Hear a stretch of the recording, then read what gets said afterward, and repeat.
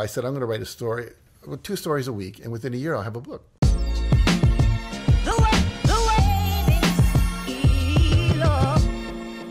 And now let's go ahead and chat with today's featured guest. He is the beloved originator of the Chicken Soup for the Soul series and has fostered the emergence of inspirational anthologies as a genre and watched it grow to $1 billion market.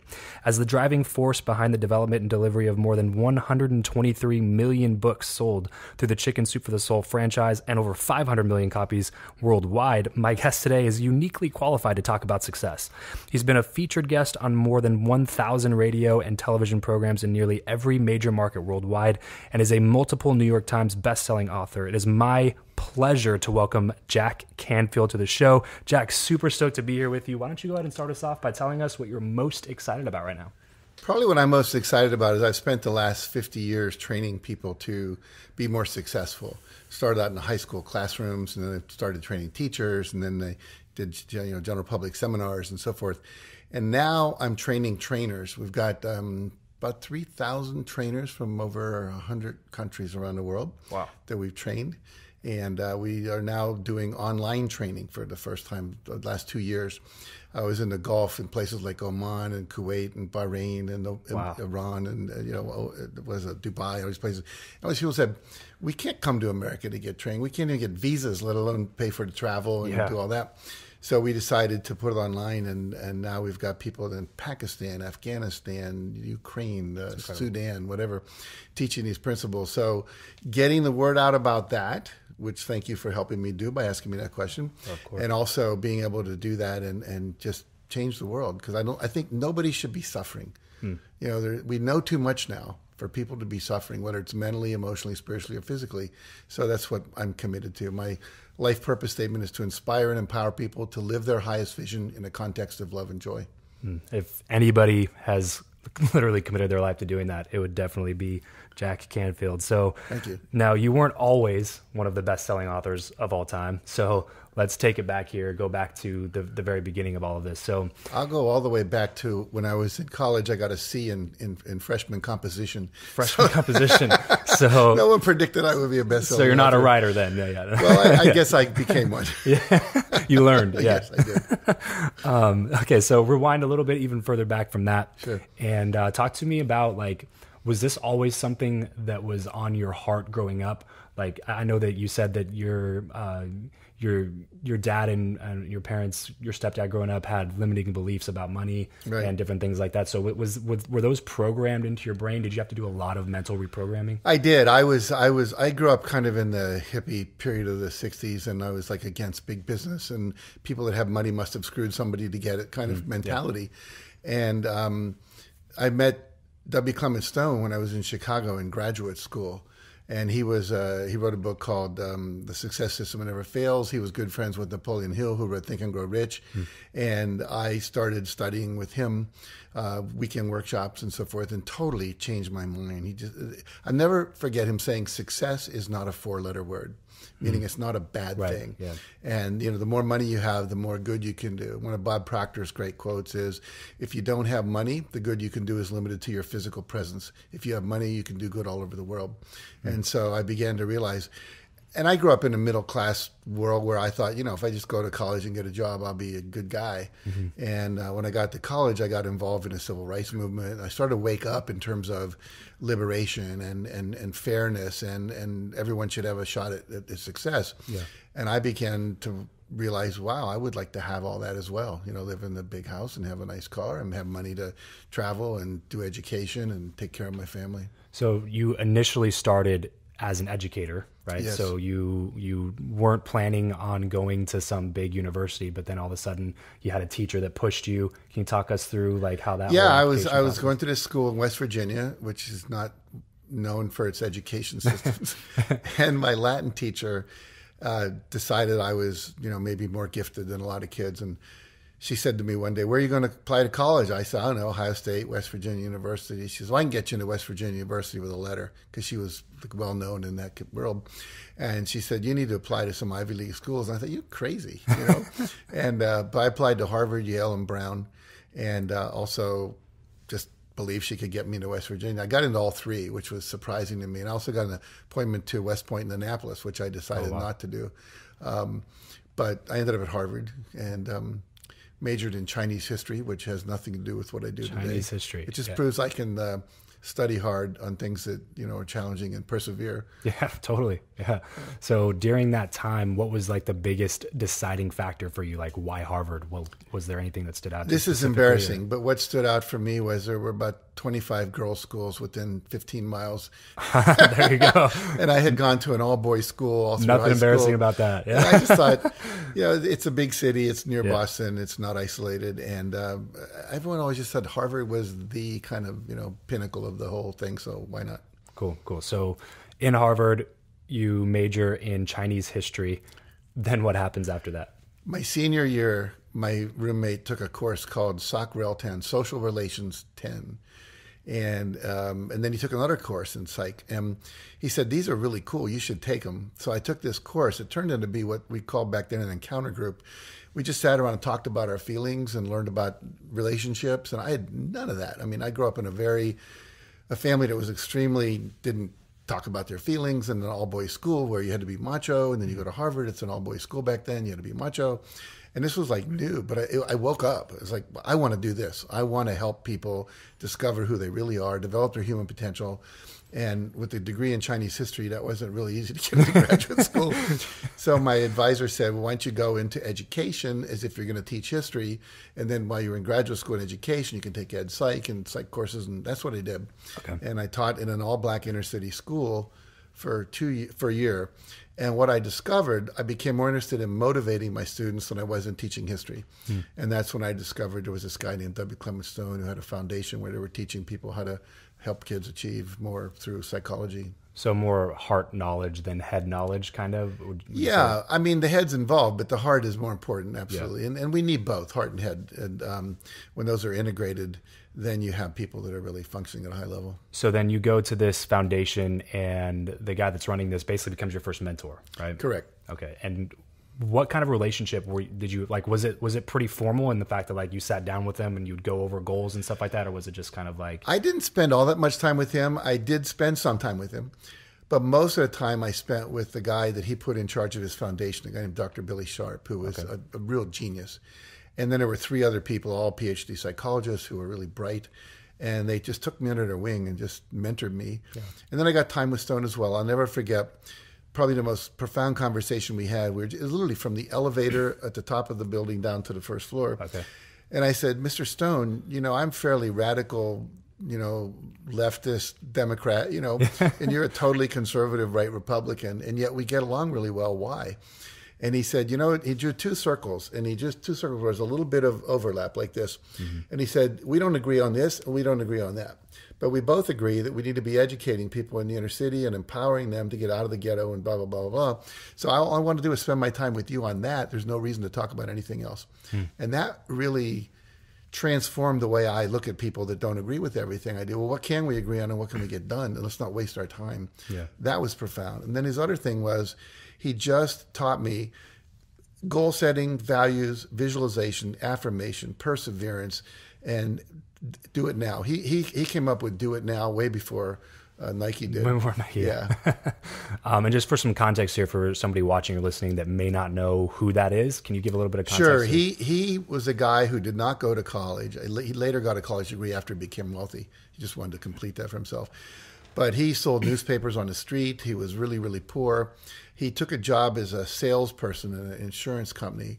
He just rocked the world. He just knew how to sell, and he studied it. And so eventually he started his own insurance company, Combined Insurance, and he then was the publisher of Success Magazine, which is now used to be a small, like Reader's Digest size. Okay. He published that. He had a company called Hawthorne Publishing, where he did publish all these books. The guy that wrote The Greatest Salesman That Ever Lived, Og Mandino, was the editor of the Success Magazine, worked in the same building I did. So I would go up in the evenings because Og burned the midnight oil, and so did I. I got mentored by him. That was incredible. Awesome. So I was just surrounded by these gurus of positive belief and take action and anything's possible. And it was very, very cool. This guy was worth... He was worth $600 million in the 1970s, so he would have been a billionaire by today's inflationary standards. For sure.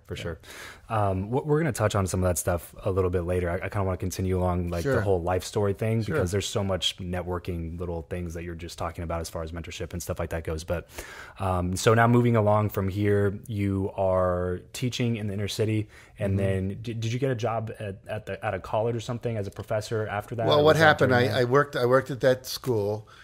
Then this professor from Harvard started a program at a ex-VA hospital that turned into what was called a Job Corps Center, where kids who had dropped out of school ended up getting job training. Okay. And so I was there, part of like a 4-person Young Turks out of education schools team.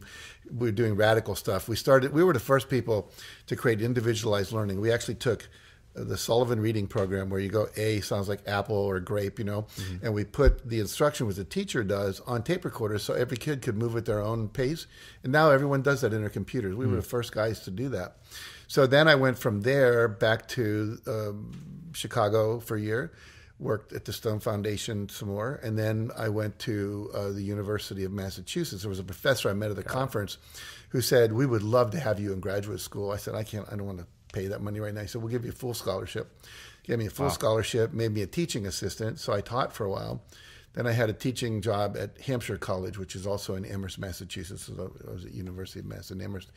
And then I'm at my doctorate level, and I just got arrogant. Like, I don't need the damn PhD.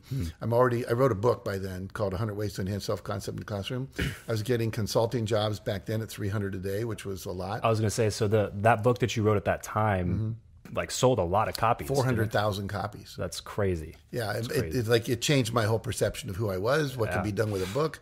And I started one of those big goals that you always talk about. Yeah. Right? Like one of the life marker goals. Yeah.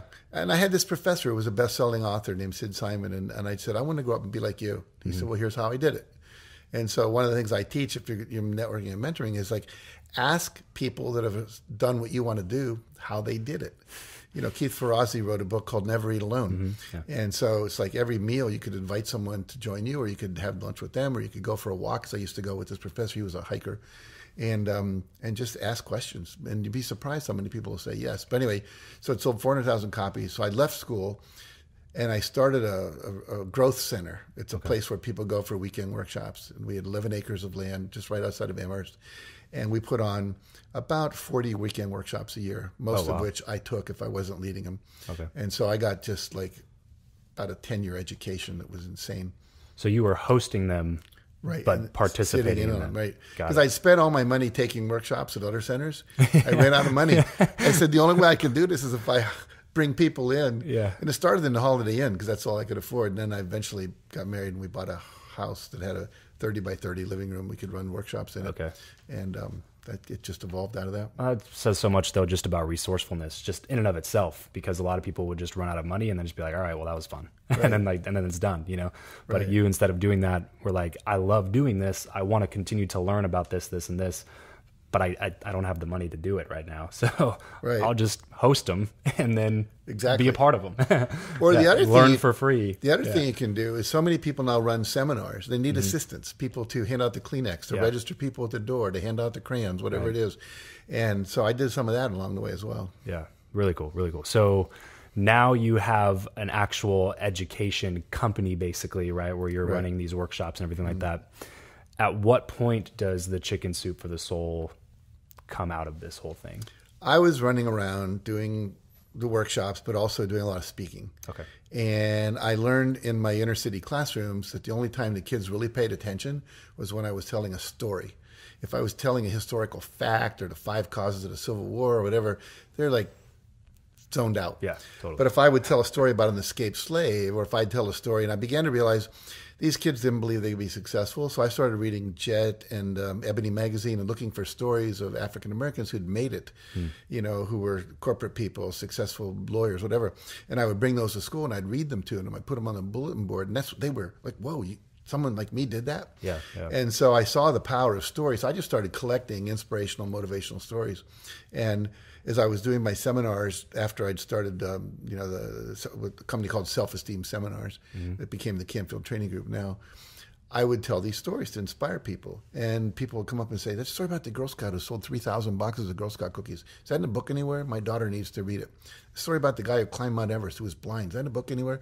And I go, no. And one day it was like God was knocking me on the head saying, "Hey, put those stories in a book. How many times do I have to have people ask you this question?" So I literally on the plane coming back from Boston to LA at the time, I wrote down every story I knew. It came out to 70 stories. Wow. And so I said, I'm going to write a story, 2 stories a week, and within a year I'll have a book. And that's what happened. Then toward the end of that, I met Mark Victor Hansen at a breakfast, and he asked me what I was doing, what I was excited about, and I told him. He said, I want to do that with you. And I said, Mark, that's like telling, James Michener, he's 3/4 done with the book Hawaii, and you want to finish it with him. Why would he let you do that? And he said, well, first of all, you took a lot of stories that are mine and you use them. And secondly, he said, I got a lot of stories you never heard. And he said, you need 101 stories. That's a spiritual number. He had done an internship in India when he was in college. Okay. So I said, well, if you can find 31 stories, we'll do it. And he did. And it was a great match because he's much more of a marketer, promoter than I was at the time. And I was much more of a detail guy. So it became a great marriage for the time we did it. Yeah, that's one of the biggest things. I don't know if you can talk about that for a second, but finding strategic partnerships and changing from being a solopreneur to building out a team. Can you talk about that just for a second? Yeah. Get back into the story. I would just say to every solopreneur, start with at least an assistant. And if you can partner up with someone to do the things you don't love to do. Do you know who Dan Sullivan is with Strategic Coach? Good friend of mine as well. And we took his program.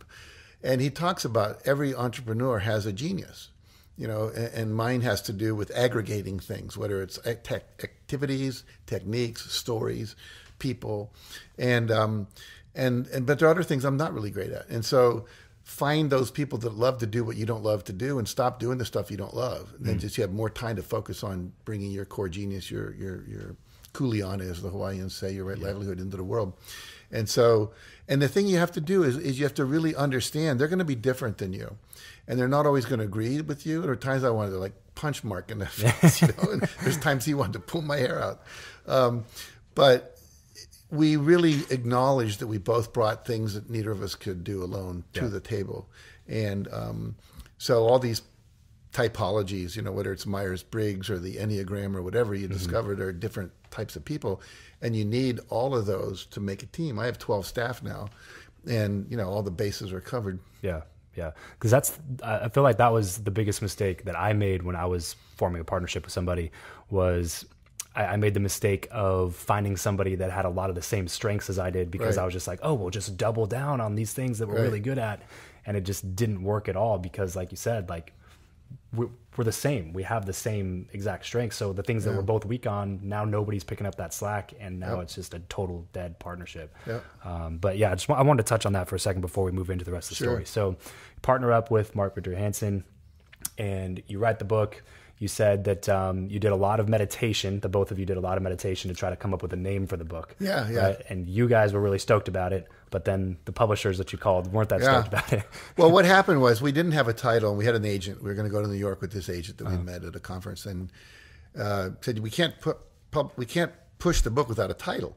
So Mark and I are both meditators, so we said, well, let's meditate for a week and see what we come up with. So I just would close my eyes and say, God, I'm open to a title.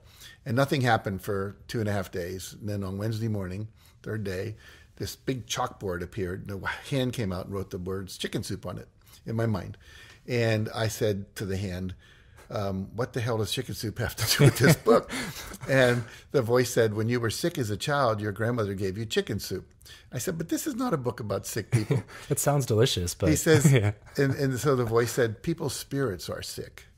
They're living in resignation, hopelessness, and fear. And this was the first Gulf War in 1993. So it was like the recent recession we had. And we had 30, 40% unemployment in a lot of places. People's incomes were way down. People were being laid off. So I went chicken soup for the spirit. No, chicken soup for the soul. I got goosebumps. Called Mark. He got goosebumps. Told my wife she got goosebumps. Our agent got goosebumps. We went to New York. 21 meetings in 3 days, and nobody got goosebumps. And they said it's just a dumb title. And so we ended up going to the Book Expo America, which is where all the bookstore owners come for their big convention. All the publishers are there. We went booth to booth to booth for 3 days. And on the third day, after about 144 rejections, one person said, well, we'll look at it. And 3 days later, they said, we'll publish it. He said, will we get an advance? No advance. But we'll give you 20 cents of every dollar that we bring in. And the book went on to sell over 10 million copies in the U.S. and probably about 100 million around the world now. As you said in the intro, 500 million books sold in, I think it's 48 countries now. I like how you said it was about 144 rejections, even though you knew the exact number, because you knew exactly how many people turned you down. We kept track, yes, exactly. I actually recently found all the rejection letters. Oh, really?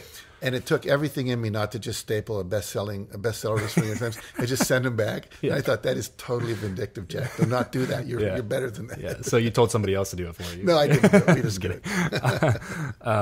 Okay, so I want to ask you about that, because this is one thing that I think separates a lot of successful people from a lot of not successful people, is the ability to push past the no and not fear the next time you ask. Right. Can you talk a little bit about how to be persistent without being really annoying to the people that you're talking to? Because I feel like there's a difference between pushy persistence and professional persistence. And when you do it the right way, you get a good response. You do it the wrong way, you get a negative response. Would you agree with that? If not, can you talk about that? Well, I think one of the things is important. If you're coming from desperation, I mean, if you ever walked into a house, someone has a dog, and the dog comes up and starts jumping all over you and humps your leg and all that kind of stuff. And like a lot of people, when they're presenting their idea, especially, or they're selling something, especially if they really need it, they come off like that. And you want to push that away.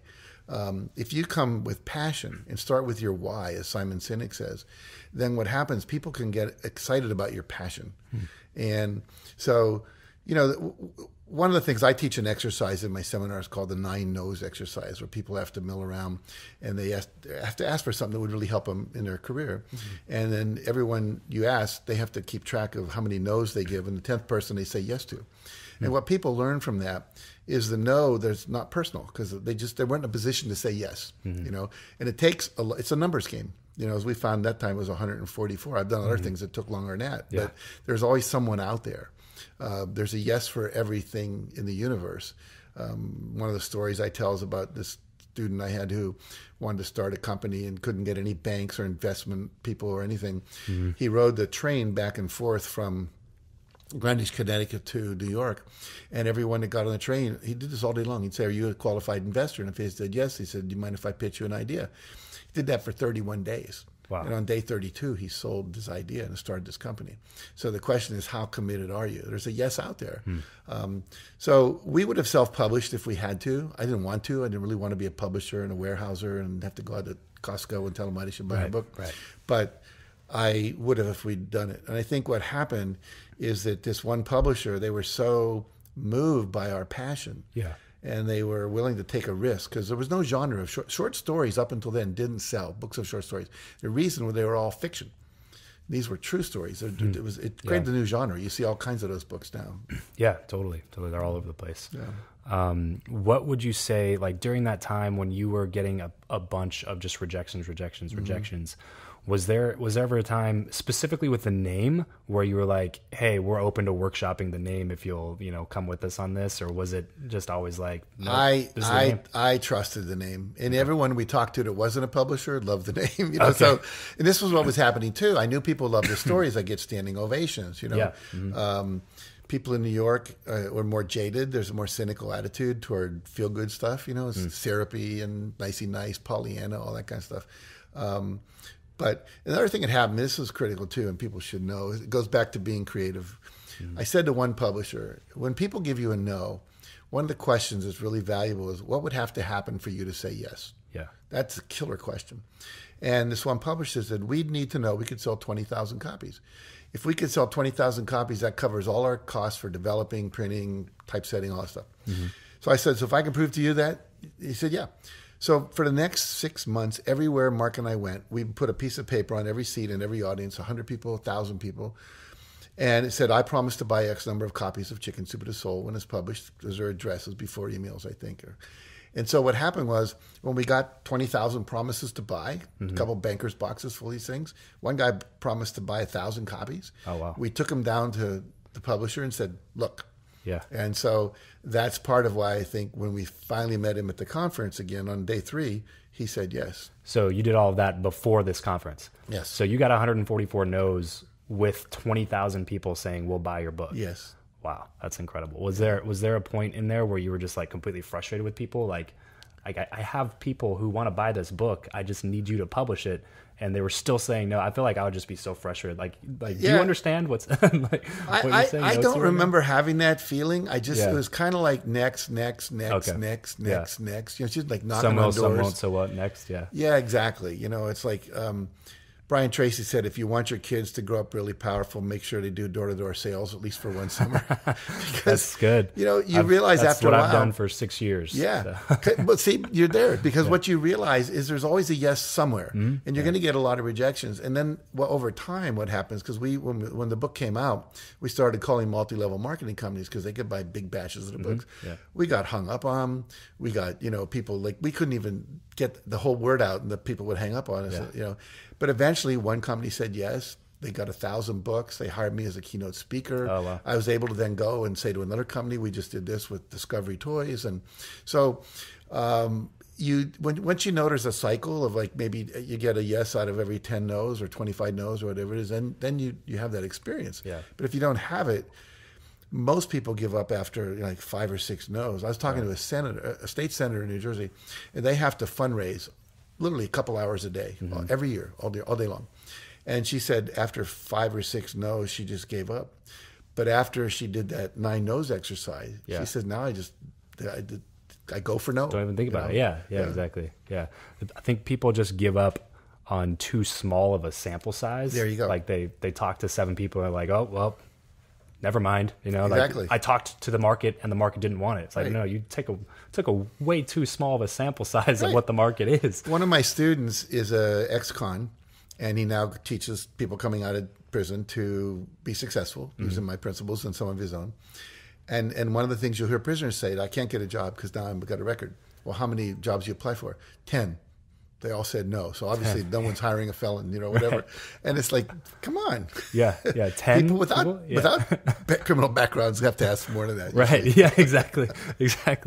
Oh man, that's so funny. That's one of the biggest things. I saw a video that you did recently. I think it might've been for Entrepreneur. It was for some publication, but about persistence. And it was like something that I really wanted to talk to you about since my background is all in door-to-door. Like I've done a lot of door-to-door sales. I've managed a lot of teams of door-to-door sales. My company right now that I own has door-to-door sales reps. Yeah. So we've done a lot of that kind of stuff.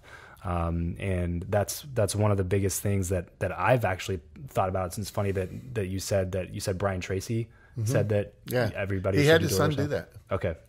Yeah. Well, that's to me what has given me the ability to go after interviews like this, where I mean, I've been in communication with people on your team since September, I think, of last year. You know what I mean? So it took 8, 9, 10 months of consistently reaching out, being professional, making sure that they had everything I needed to be able to sit down and have the conversation that we're having right now. Right. And most people just like, they reach out the one time and they get like a, we'll be in touch answer. And then it's just like, okay. And then that's it. And it never goes anywhere else. Well, just to speak at it from this side of the, you know, you calling in, what happens is someone like you calls back over and over, and it begins to be, we better do this for Travis because he's not giving up.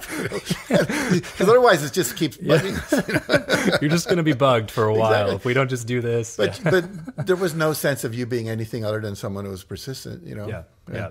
So that's the biggest thing, is that I find that not a lot of people, but some people who are persistent do it in such a, just like a nagging kind of a way. Well, we get letters. Makes the difference? Someone will write me and ask me to do something like write a foreword for their book. And I say no to 80% of that. Number one, their title doesn't inspire me. I don't think they've got something unique or whatever it might be. And then I get a nasty email that says, you people all teach people to ask. And then when someone asks you, you say no. What the hell? You know, it's like, I'm going to write another book because we wrote a book called The Latin Factor about how to ask for and get what you want. The next book's going to be called How to Say No. No kidding. But people, there's a lot of entitlement where people think they're supposed to get. In fact, I don't know if you've seen Simon Sinek's talk about the millennial generation. How they're all entitled to get whatever they want right now. And so it's great to be perseverant, but you start getting angry at the people you want something from. I was just watching another embarrassing moment. My wife watches The Bachelor and The Bachelorette, and sometimes Mine if too. I want to hold her hand, that's what I got to do. And so, Don't lie, you get into it a little bit. I do. A little bit. I Yeah. get attached to the people. Yeah. And there, this last show that we just watched, it was these two guys, and they got into a fight with each other in Virginia. They were doing like a presidential debate thing that they had them do. Yeah. And they were so negative. Everyone just went, ooh. And she kicked them both off the next show. Really? You know, negativity does not get you anywhere. Yeah. Yeah, that's so true. That's so true. Well, we definitely keep talking about the persistence thing, and I'll probably circle back to it at some point. Okay, so now Chicken Soup for the Soul launches, and you guys just go into sales mode. Right. The coolest thing about this is that the level of persistence that you guys had was just through the roof, because it took you a long time to compile the stories, to have a partnership, to get a publisher to say yes to the book, and then you start selling copies at a decent rate. But it took you 14 months to get on the bestseller list? 14 months to bestseller list. Yeah, the book came out in July, and it was the following late September, the Washington Post, we hit 15. Yeah. And then maybe by November, we hit number 15 on the New York Times, and it climbed up like one number every week until it got to the top, and then it stayed there for 3 years. 3 years. Is that some sort of a record? I don't know the answer to that. Yeah. I mean, I know that in terms of how long it took, I'm not sure. I know that Tim Ferriss was on the list longer than we were at the top. For a 4-hour work week? Yeah, Okay. he stayed there for a long time. Okay. The longest ever was Scott Peck, who was on for 12 years in a row. 12 600 years. and some weeks. Wow. Wow. But here's the thing, and we asked him, because remember, ask the people that don't you want to do? Right. So we called John Gray and Barbara DeAngelis and Ken Blanchard and Scott Peck, who'd all been on the bestseller list for a long time. And what Scott said is you got to do at least one radio interview every day. And he said the first year do 3. He said the best ones are hour-longs, like what we're doing here, because you can delve deep. But the drive time stuff in the morning when you get the most listeners is usually on your 5 minutes, and you got to have your gig done. For us, it was 2 stories we can tell that really blow people away, And so we did that for 3 a day. 3 a day. And quite often there's this thing called satellite tours, where you're at a studio or you're on your phone and you have someone monitoring the phone, and the next thing your phone rings, "Hi, Jack, you're going to be on in Dallas in 5 minutes with so-and-so." And then you get off, and then 2 minutes later, now you're going to be on Arizona, wake up, whatever. Wow. And either you're doing it in a studio with cameras or you're doing it on the radio. And we used to get up at 3 in the morning to do shows starting on the East Coast at 6, and then you wouldn't be done until maybe 9:30 or 10 here, because you're going all the way across the country for that time. And you might do 20 radio shows in one morning. That is quite a bit.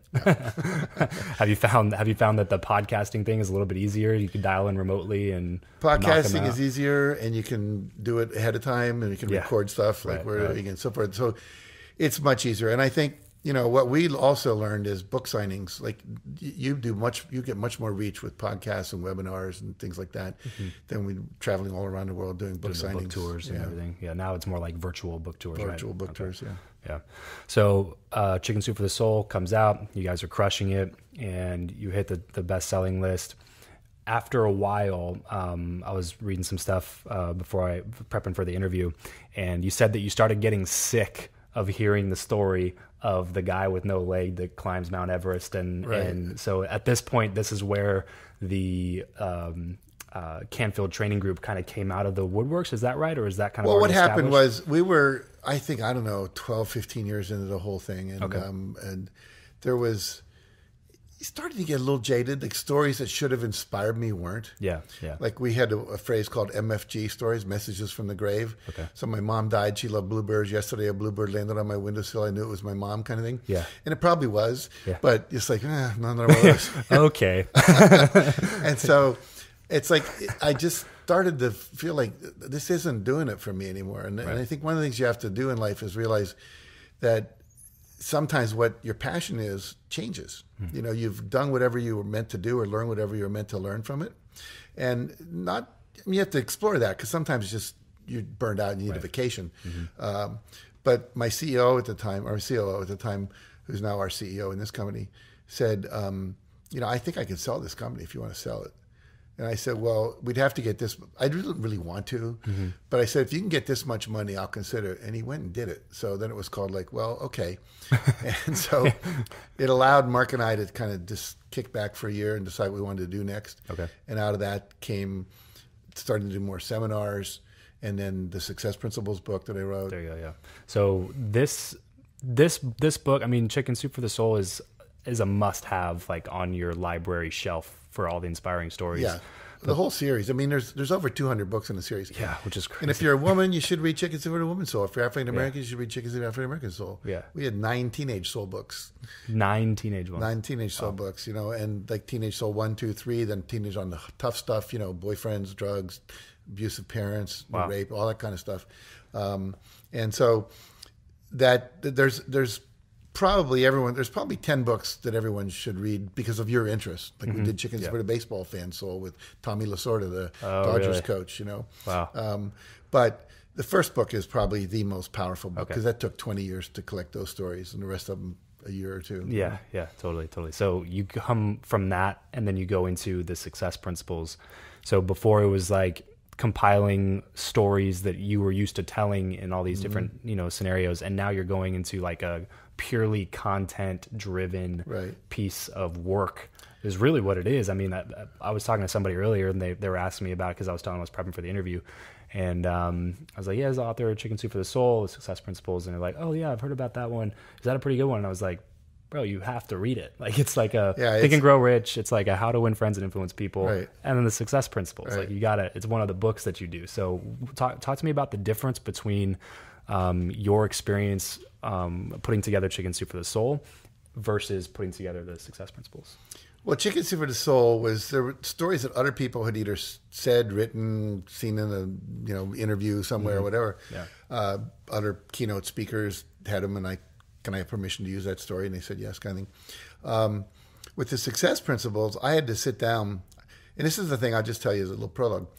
I wanted to write a book about success because everyone was asking me how did I become so successful with all this success. And I wanted to stop talking about it.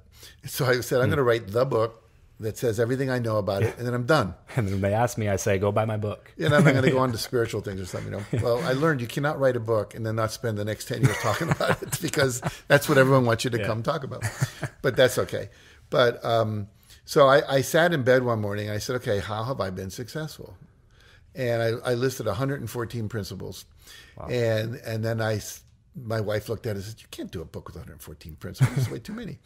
And I thought each one was going to be 3 pages. So maybe I can do 100, it'd be a 300-page book. Well, it took 10, 15 pages sometimes to do a principle. I combined some, I dropped some out. Yeah. Someday I'm going to write a book called The Lost Principles, kind of like the Lost Sea Scrolls, the Bible. What you don't know. Yeah, there you go. The missing principles. But anyway, I wrote what I teach. First I've been teaching it for years. So I just kind of wrote what I taught. And I think it's a great thing. If you can go teach it for a while, it clarifies it when people ask you questions and so forth. And then I did illustrate almost every principle with a story. Someone who had lived that principle, and because of it, something magical happened. Yeah. And so I tell people, even if you're writing a how-to book, put stories in there. It's the combination of the inspiration and the information. And then the person has to provide the perspiration, to make it happen. But if they're not inspired that someone else actually did it, then often people don't realize how important it is. Yeah. Now, when it's too abstract. Yeah. Like it's up here in the clouds. And here's another thing I learned. The first book, almost all my stories were about people you would know, like Steve Jobs or, Bill Gates or whatever. So people go, wow, these guys are successful. That principle must really work.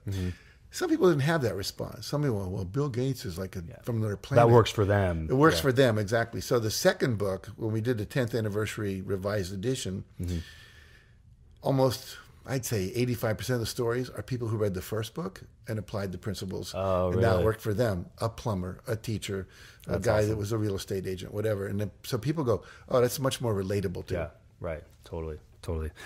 Of the success principles that you have in the book, which one means the most to you? So not necessarily your favorite, or I'm not making you pick one that say like that's the only one you should do, but in your life, which one do you think you would attribute the most of your success to? It's a good question. I'm going to answer with 3 because I think without them it's just not possible. One would be take 100% responsibility.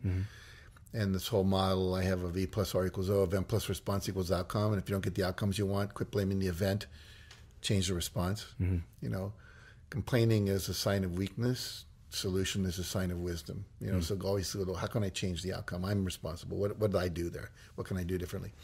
The second one would be, go within, which is the meditation part. Because I've gotten every great breakthrough, like creating the Transformational Leadership Council, which is, we'll talk about with networking because it's my main network. That came from a meditation to do. The title of Chicken Soup, the idea to write the success principles, et cetera. And the third one is action, is you've got to act. You have to respond to the feedback from the action because not all actions work. Most people are defensive to feedback. And then persevere. So those are all aspects of action. The take responsibility one is probably the biggest in the last 3-4 years for me, like probably the biggest game changer. It was that one. And it's been incredible how things start to change when you take the responsibility. Can you talk about the difference between taking fault and responsibility? Is there a difference there? A lot of people get uncomfortable with responsibility because it means like it's my fault or I'm responsible. Like if I got raped and I'm responsible, or if my business partner ripped me off and I'm responsible, you know. But if you start with the assumption that everything that happens to you, there's some aspect of what you did. I just watched a movie with Joaquin Phoenix recently. It's about a cartoonist named Callahan, and Callahan was a quadriplegic for a while, and he was in a car, another guy was driving it. They were both drunk, and the guy totaled the car, and Callahan became a quadriplegic. And for years, he was blamed the other guy. And his AA sponsor in the movie makes him realize, well, you're the one that got in the car. You knew he was drunk.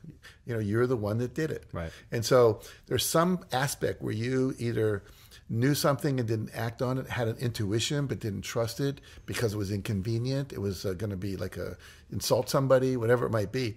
So if you just look and say, if I did contribute to this being the way it is, what might be there? And when you look, you often find something, almost always. Yeah. And the great thing is if I created it, I can uncreate it and recreate it differently in the future. So it's not about blame. It's not about you're a bad person. It's just simply called, if you don't want this to keep happening in your life, bad relationships, no money, sick all the time, not having a job, then look and see, what is it that I might be doing? Right. Most people want to blame him, her, them, God, because it's so much easier than trying to do it yourself. Yeah. And the hard part is changing your behavior once you realize it. Because you've got these limiting beliefs, you have these fears, you have the conditioned programming that goes on in you. It takes work. Yeah. Real work. Yeah. Yeah.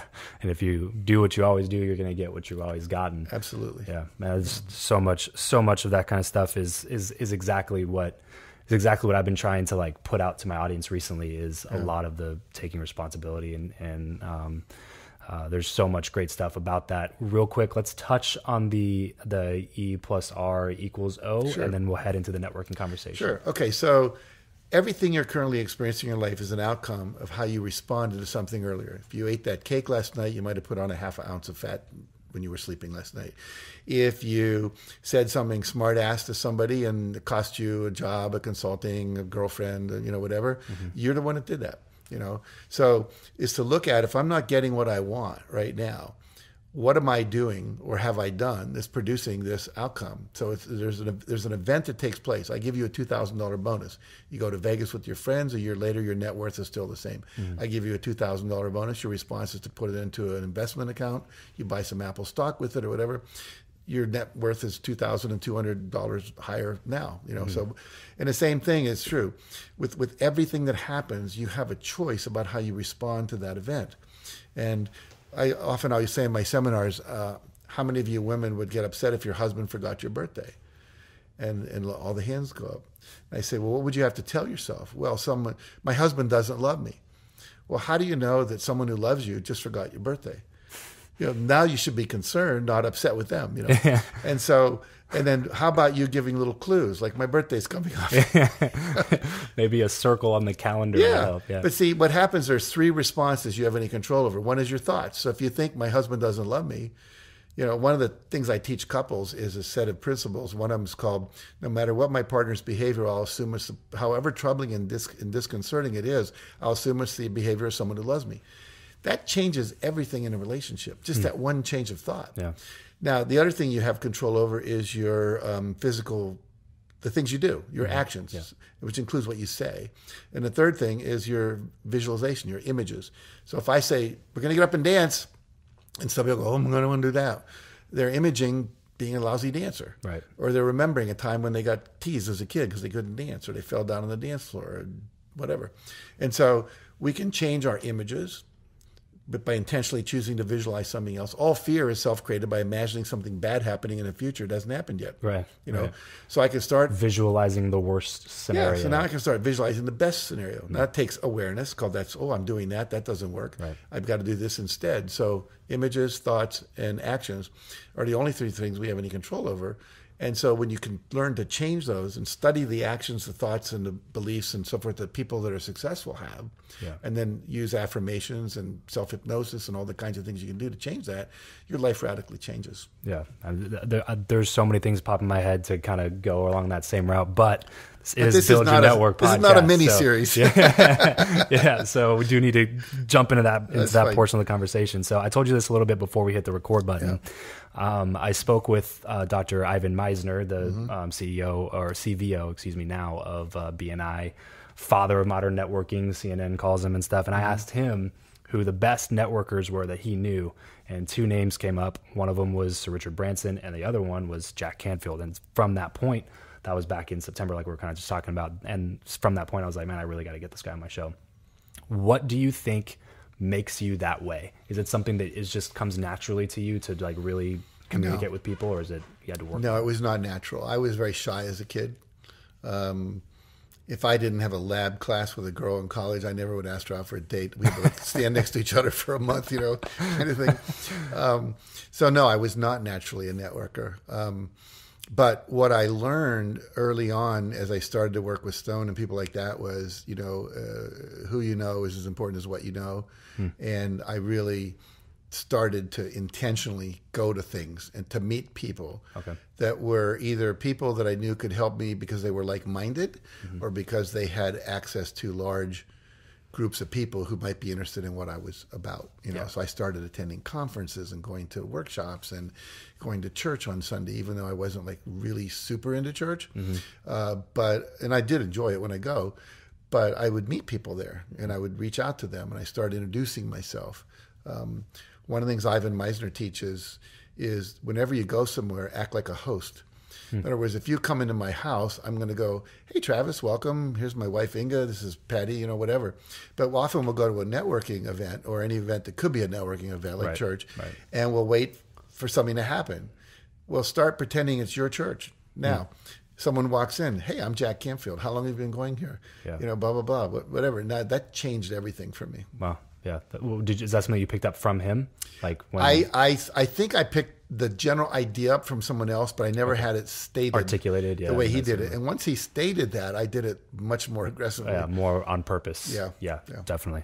So it brings me to a great question. This is the question I ask every single guest that comes on the show. I'm really interested to hear your perspective on it, since you're very well educated, very well obviously spoken, best-selling author, like one of the best of all time. So you have a lot of knowledge, but you also have a fantastic network of people around you. Right. So I'm really curious to hear what your answer is to this. Do you believe that what you know or who you know is more important, and why? That's like me asking, do I believe your heart or your lungs are more important? They're both essentials. I think they're both important. And I'm going to add a third one that you didn't ask. Okay. But I think what you know is critical, and you need to know something worth value. Again, to quote Brian Tracy, you want to get more money, then provide more value to more people. And so provide more value to the people you're already working with, and then figure out how to reach more people and provide value. And so you have to have expertise of some kind, whether it's knowledge or a skill, like a surgeon or a chiropractor or whatever. Know your trade, know your craft, know your profession, and keep getting better at it. Tony Robbins' idea of constant, never-ending improvement, critical. The second thing is, if nobody knows you're good at it, it's useless. So you've got to network. You've got to do all the stuff, the social media, the referrals, the podcasts like this, whatever, so people find out about you. And you need to study those things or have someone on staff that's really going to, do that. Like I've always had PR people that I've worked with. Before that, I did it myself. I read a book on public relations and did it. I actually have a public relations award. Really? Nice. Separates you for a little bit, yeah. Yeah, but the point being that you have to do both.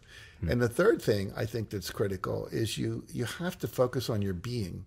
Because you could know a lot of stuff and network with a lot of people. But if you come off like a jerk, if you're not compassionate and loving and caring and, someone that people go, wow, I like his energy. Yeah. I mean, the two people that are filming this that came into the room today, I looked into their eyes and their eyes are like glowing and sparkling. And so I go, wow, these are great guys. So instantly, if you have that, you're in a whole new space than if you don't. Yeah. And also we know from the law of attraction that your vibration attracts as much as the information and the other things do. So for me, it's all three. Yeah, it's got to be present for sure. Every one of them. If we were sitting down in like in just like this in a mentorship type of a situation, and I was like, "Hey Jack, I have some resources and some time and energy to focus on one of those three things this year. Which of those three would you say like you should focus a lot of time doing this?" See, I would go back to the same thing again. It's got to be all three. Yeah, like one of the things that you're going to ask me, I think, about my morning routine if we ever get there, but I divide it into three parts. Okay. There's 20 minutes of aerobic exercise and weightlifting. There's 20 minutes of meditation. There's 20 minutes of reading. So it's information, it's vibration, and it's physical health in that sense. Now I could add another 20 minutes and make 5 calls to network with people or send out 5 emails or whatever, which I do, by the way. Yeah. Just this morning I found something. One of my friend's wife has cancer, and I'm reading my CNN app, and there's a new thing where electropulse vibration, 1 million vibrations per second. Wow. They're putting them on these cancer tumors, and they're basically disappearing because it gets them so hot that they can't stand it. Cancer cells can't live above 109 degrees. Wow. And so this vibration, like your microwave, takes it up to that. So I sent it to my friend. Yeah. And that's one of the things I do because it's so anyway. Keeping people in the picture. It's kind of like it's like you have a right leg and a left leg. You need them both to walk. So I don't want to discount either one. I know we're here talking about networking. Networking is critical, but so is getting better at what you do and also growing yourself so you're at a higher level of beingness.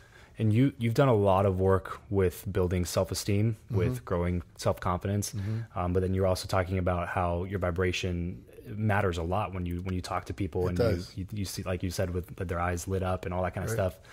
How do you balance becoming more confident without crossing the line into being like cocky and arrogant? Because that was one reason that I wasn't confident growing up. So I was always super afraid of people thinking that I was going to be really cocky and arrogant. So I would just talk. It would be negative self-talk is what it would be. It was just like, no, you're not that good. You're not that good. You're not that good. And, but I know that there's a balance there, and it's something that a lot of people struggle with, including myself for a while. Well, true confidence is not arrogant. If you were truly confident, arrogance doesn't happen.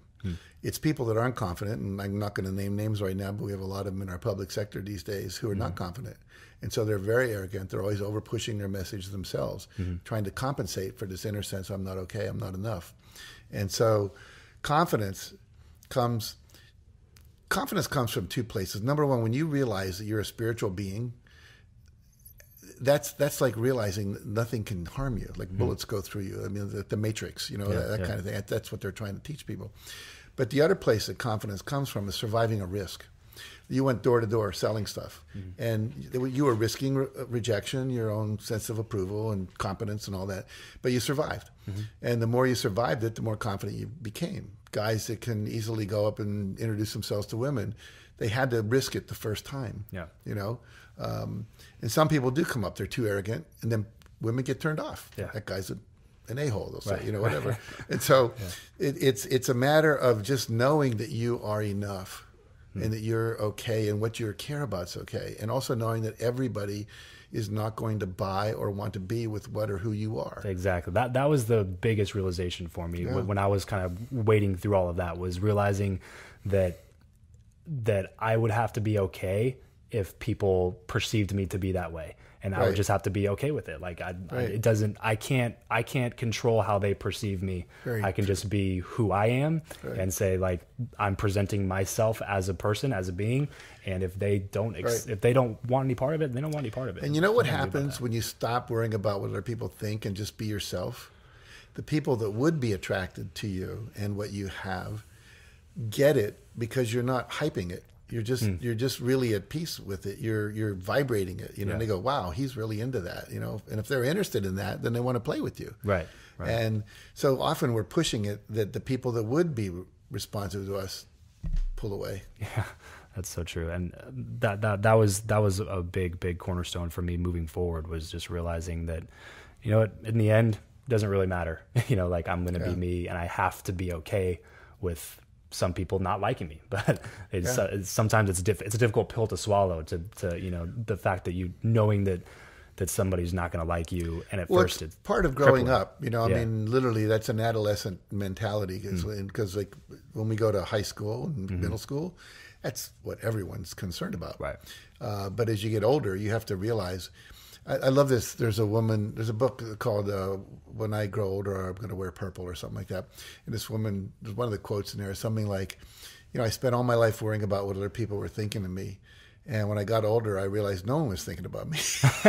They were all wondering what I was thinking about them. Yeah, exactly. What was the rule that you have, like the when you're 18? Yeah, I forget the exact. I'm paraphrasing because I don't remember the exact things. Yeah, exactly. Yeah. Oh man, that's so funny. Well, Jack, honestly, I could talk to you about this kind of stuff for a really long time, and I'm going to ask you one more quick thing about networking because I want to keep my promise here and go back to that mentorship conversation that we were having at the beginning. Then we'll move on to the next segment. So I know that mentorship was a really crucial aspect for you in your personal development and self-development. How does somebody go about finding a mentor, like somebody like the people that you were rubbing shoulders with? You said you could go to Agmandino's office and talk with them and stuff like that. How do people find that? And are people too afraid to leave their comfort zone to go find something like that? I think, first of all, you've got to find who are the people that are doing what you want to do or know the things you want to know. And don't start at the top like Bill Gates or Steve Jobs, who's not with us anymore. But you have to be, you always want to go at least one level up. But you try to go 5 levels up. Like some people want to come and have me mentor them. They don't know enough yet for me to do that anymore. Whereas 20 years ago, I wasn't that far ahead of them. And so... and the other thing is, if you're really passionate about what you do, I see the fire in the eyes of some people. Remind me of who I was when I was younger. So by all means, ask. There's never any harm in asking. But also, tell the person why. Why do you want to work with them? What do you bring to it? Let them know that you're going to be someone who will put into practice what they teach you, unless it's unethical or it goes against everything you believe. Because if I give you advice, you don't use it. Why are we talking? Just a waste of time, And the other thing I always tell people is ask for 10 minutes a month. Can I get 10 minutes of your time? Can I just call you once, 10 minutes? Invariably, that 10 minutes turns into longer. I've had people that I've gave 10 minutes to and we were on the phone for half an hour because it was really valuable. Sometimes I like them so much I say, why don't you come shadow me for a day? Now, as you're watching this or listening, I don't do mentorship anymore, except with people that are my students that are paying me, not because I'm mercenary, but because they're the people that most need my help because they're learning to do what I teach, and so I want them to be really good at it. You only have so much time. Exactly. But ask. You ask 10 people, you get one yes. That's all you need. How many mentors would you say is like a good amount to have at any given time? Depends on how many things you're interested in. Okay. Do you need a mentor on financial investing? Do you need a mentor on being a better husband and wife parent? Do you need a mentor on marketing? Do you need a mentor on how to be a better coach? Whatever it might be. So, like sometimes I'll have 2 or 3 people that I call consistently about things that I'm working on because that's where I'm focused and need support. Awesome. Well, let's go ahead and move on now to the last segment here, Jack. And you already kind of foreshadowed one of the questions that we have, but it's something that I like to call the random round. Just a few really quick random questions, quick random answers. Ready? This is like that TV show where the guy, what's that called in New York with the actor studio?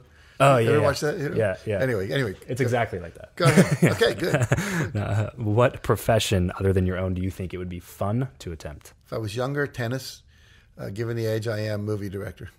If you could sit on a park bench with someone, past or present, and talk to them for an hour, who would it be and why? I want to have Jesus, Buddha, Muhammad together, and I want to find out what they agree on, what they don't. How do you like to consume content? Books, audiobooks, blogs, podcasts, videos? Experiential workshops where I actually go through a process of doing something and have an aha moment based on what the exercise or the thing was. Books would be second. What is a book, besides the one that we've talked about today, that you would recommend people read? Wow.